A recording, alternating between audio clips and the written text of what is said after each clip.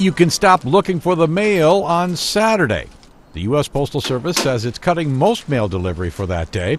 The financially strapped service has been hinting at this for years and says going to 5 days a week will save it about $2 billion.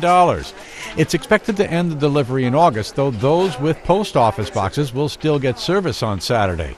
But while regular mail will stop then, carriers will still deliver packages on Saturday. Package delivery has been one of the few boons for the agency, with an increase in that service in recent years. Tim McGuire, The Associated Press.